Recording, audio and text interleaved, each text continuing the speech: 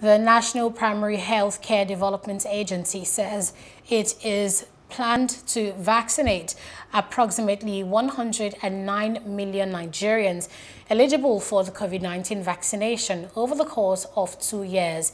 The Executive Director, NPHCDA, Dr. Faisal Shuaib, said this at the Presidential Task Force briefing on COVID-19.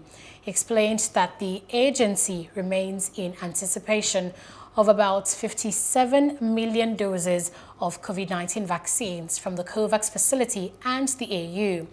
He further added that working with the states, the federal government plans to vaccinate all eligible populations from 18 years and above, including pregnant women. Hello, hope you enjoyed the news. Please do subscribe to our YouTube channel and don't forget to hit the notification button so you get notified about fresh news updates.